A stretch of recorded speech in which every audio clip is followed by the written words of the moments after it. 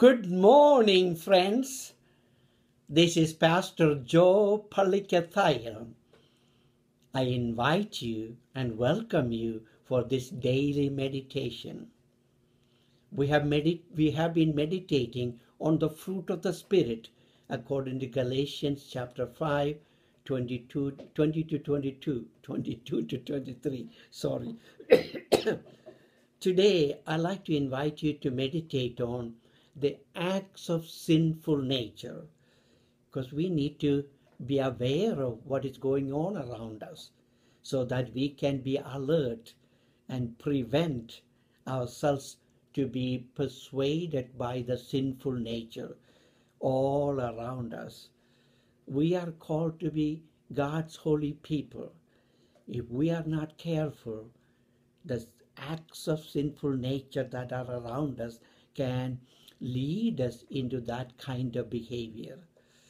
So in Galatians chapter 5 verse 19 to 21, Apostle Paul describes 15 acts of sinful nature. 15 of them, but that's not the total list. He concludes that list saying that and such behaviors as these. So he has not exhausted. He was presenting at least 15 names of sinful nature, acts of sinful nature. The very first one is sexual immorality. Oh, sisters and brothers, how prevalent is sexual immorality in our world because of technology, the internet, all sorts of printing technology, all sorts of movies and other distractions. Somehow even God's holy people are tempted. I want to encourage you to meditate on Ephesians chapter 5 verse 3. Apostle Paul wrote, there should not be even a hint of sexual immorality among you, because you are God's holy people. We are set apart to present God's holiness. So we should not allow even a hint of sexual immorality among us. How can we make sure that there is no sexual immorality, not even a hint of sexual immorality among us? We need to protect one another, support one another, strengthen one another. The world around us is full of sexual immorality. We should not even discuss that or joke about it or anything to do with it. When we are joking about it or thinking and talking about it, we are being tempted towards sexual immorality. Sisters and brothers, we are called to be brothers and sisters to one another.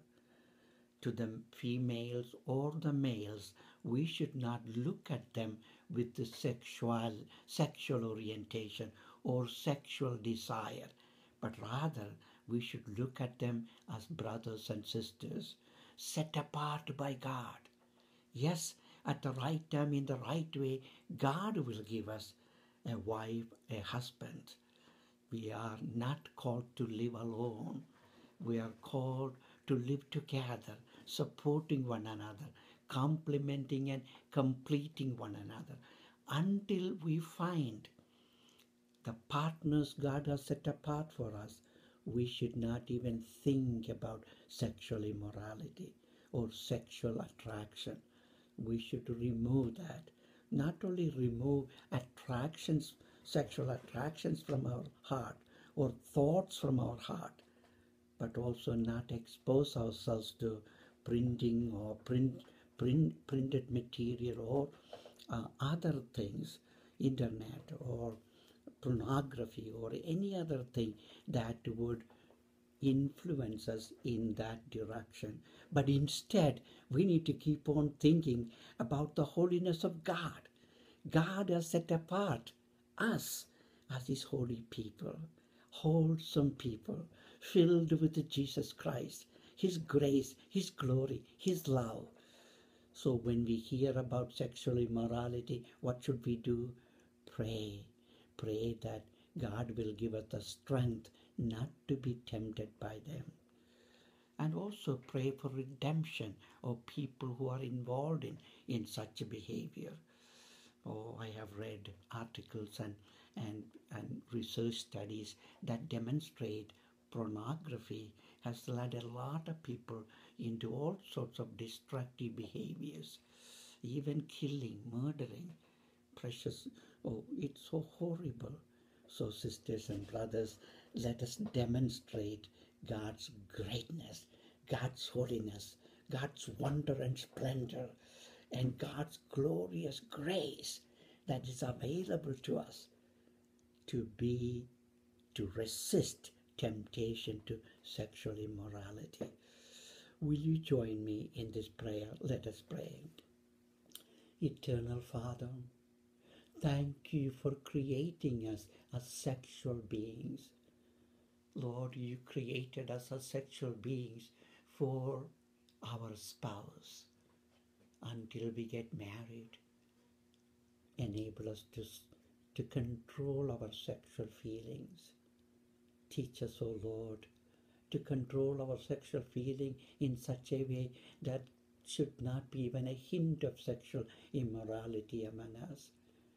Please, Lord, teach us to talk only about good things of your greatness, your glory, your kindness, mercy. Oh Lord, enable us to pray for those who are involved in sexual immorality for redemption. We ask this blessing, Father, in the name of Jesus. Amen.